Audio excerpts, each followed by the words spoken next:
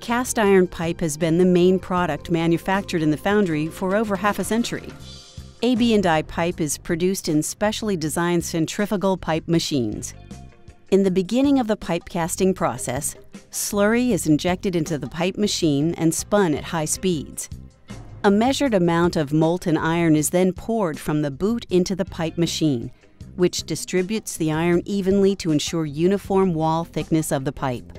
Once fully formed, the white-hot pipe is pulled from the machine and placed onto a conveyor for cooling and transporting to the pipe dip for finishing.